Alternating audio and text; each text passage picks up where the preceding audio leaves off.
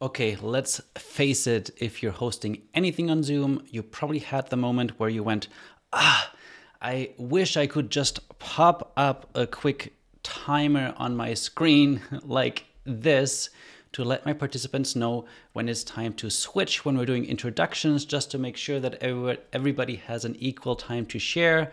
When you're doing journaling activities and you want people to write something down and you want to give them a specific time, or if you're doing competitive games, all of these things require a countdown timer, and sometimes it's not as easy, but it's essential to know where to find one when you need it. So in this video today, I will show you 5 different ways to add countdown timers to your Zoom meetings. Some of them will be super easy and you probably haven't even thought of them, but they're really easy. You don't need to know any big tech, and then others are really customizable and really powerful. So we're going to start with the easiest one, a phone timer. And what I mean by that is literally this thing, a phone that most of you have in your pockets. And you might have one of these timer apps that you can literally just pop up a time, hit start, and you could just hold that up to the camera. A little hat tip to my friend Blake Fly, who does this often, and it works really well. Plus, as you can hear, if you do have the sound enabled on these, it actually plays a sound as well. And I kind of like the design of the circle moving that way, so it's a little bit more visual, not just the numbers. You can adjust this on the fly. If you need extra time, there is a button to add an extra minute. So really, really easy, but maybe not for everyone.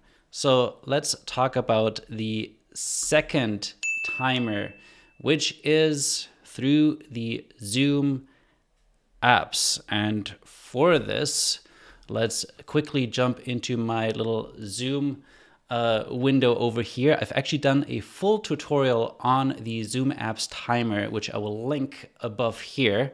But the quick way to find it, if you have the Zoom apps installed, you just need to open it up here. Oh, and it's already open. So this is how it looks like. So I'll show you first how it looks like and then how to find it. But I can quickly adjust the time that I want to spend. I click start. Right now, this timer only shows up for myself, so my participants don't see it. For them to see it, I need to share the app screen. So if I click this button, in this case, I'm going to choose no audio. If you choose computer audio, they will also hear a sound. And then this is what your participants will see as a shared screen. Again, I did a full video on that, how that looks like up here.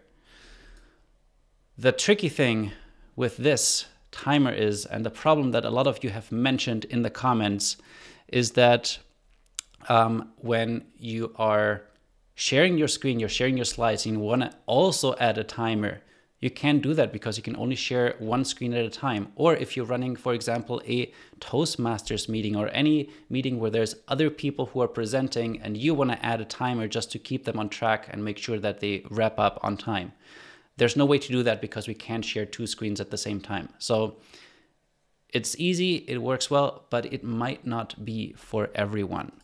So let's check out this third one, and I'm actually really excited about that one. This is the BlueSky apps meeting timer. It's actually, let me share this, a timer for Zoom that automatically joins your meetings, or you can invite them. I'm actually going to invite this timer right now in the meantime. So I just need to plug in my meeting ID in here again. Let me change this view so you don't see that. And I'll show you how it works. So you invite the timer to your meeting as a participant, then they will become a regular window, a regular video like a participant that you then can control, and it has its own control center. So let's have a look at how does this look like in Zoom when you invite the timer. Okay, so I can see BlueSky Timer entered the waiting room. Let's admit them. And we can see right now, it just shows this little banner. There is a chat message that invites me to go to the control center. And I already have that open over here. So let's have a look at the control center. So here I can change my settings. I can make it a count down. I can make it a count up, like starting from 0 and do it more like a stopwatch.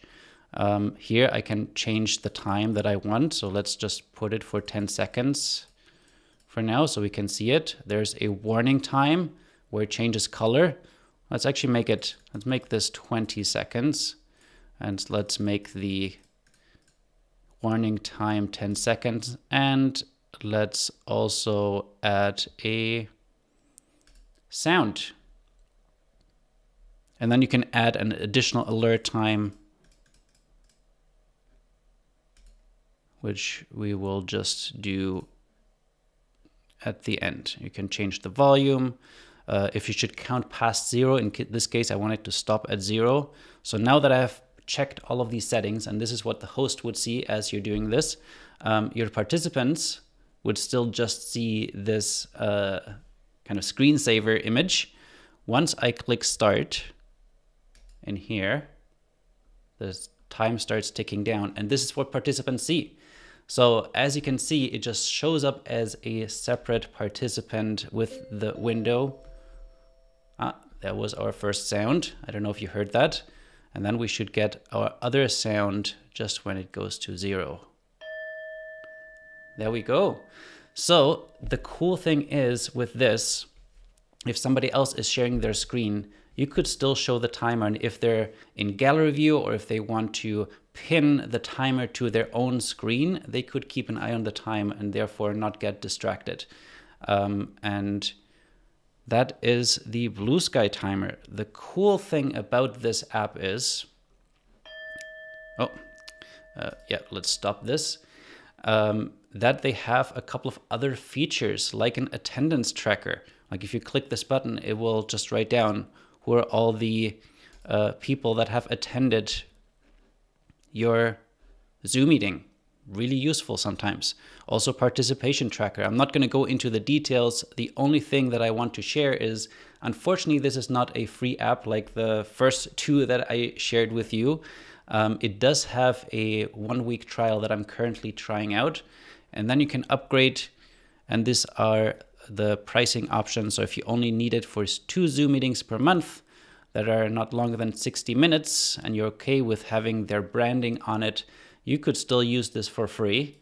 And then if you want it for more professional hobby, professional enterprise versions, you can upgrade to a monthly fee. And this is where you see all the different things that you get with that. So this was the 3rd timer. Moving on to the 4th timer. Actually, no, there's one more thing that I wanted to share about this. As I'm still playing around with this, there are simple timers. There's an agenda timer, which is also kind of neat. So you can build your own agenda. Like you can see here, 15-minute presentation, 10-minute panel discussion, 5-minute Q&A. And it will create this. So if I click start on this, it's connecting, it will show the meeting agenda in here, which is kind of neat. And then the 3rd thing they have is just a clock. So if you literally just wanted to have the time showing up in your Zoom meetings as a participant, that's how you do that. So I think they thought about some really interesting use cases with their timer.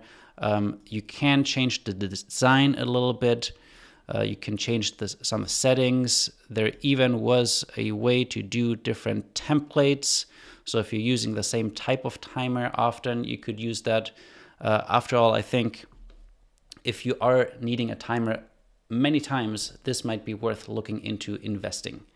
All right, the 4th timer is called Cloq. And I first got introduced to that by Julian Peters, who actually created this because he realized that he really wanted to have this remote timer, this share timer for remote teams. Because one thing that none of the examples that I've shared so far do is if your participants are in a breakout room and you want them to keep track of the time, and not just the timer on the top, like you want to add an additional couple minutes, something like that, then you are quite limited because all of the other ones, you share your screen. You can now share your screen to breakout rooms. I made a video about that here. But if participants also need to share their screen because they're working on collaborative documents on like a Google Sheet or a Miro or a mural board, then you can't also share the timer. So he created this, and I'll show you how it looks like. It's basically a browser, and I could, this is kind of the how-to, right? So basically this is a browser page, and I can just type in the time that I want to put, and then I just click Start Timer. And I could share this as a screen with my participants. I probably would adjust the size a little bit. So this is kind of what I'm sharing in Zoom, and they can just see the timer ticking down. I can add 1 minute easily. And then if I wanted each participant in the breakout rooms to also see it, I can click this button on the top that says Share Timer, and it will copy a URL where they can literally just see the timer and nothing else. And if I add a couple minutes here, it will automatically update that for all the participants. So it's a really easy tool that doesn't have a lot of options, but if you are in that situation where you want participants to have their own personal timer, then this might be a really cool option. Like I'm thinking also, again, you might have a couple of different speakers and you want them to just be able to see their time that they have left, but none of the other participants should see it. In that case, I would share the timer with just them. I would share the link with them, maybe even ahead of time. So once they start their talk, I will start the timer. They can see it ticking down. They know how much time they have left before we move on to the next speaker or the next part in, let's say, a conference. So that is timer number 4. I have 1 timer left. This 5th timer is one that is actually my favorite because I use it all the time. It is the timer through Ecamm Live, which is a really powerful live streaming platform that you can check out. I will also link to the blog post where they talk about different countdown timers, and there's a bunch of examples. But to show you what it looks like, and I showed this at the very beginning, I basically programmed a bunch of different timers that I can just enable by hitting a button on my Stream Deck. So I have a 2-minute timer, I got a 8-minute timer, there's 10 minutes. And the cool thing is I can move them around. I can move them to a different place. I could make them larger.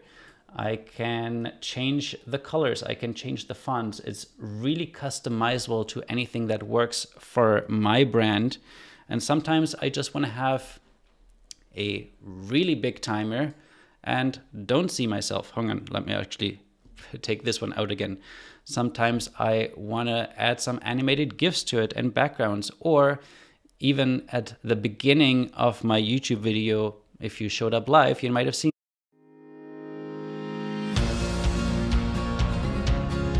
So there's lots of different options that you can use the timers in Ecamm with. And if you do have a Stream Deck, which currently my cable is not long enough, but it's this device with all these buttons that you can program, then you can program your timers on there, and it literally just takes 1 second to add one of the timers to your screen.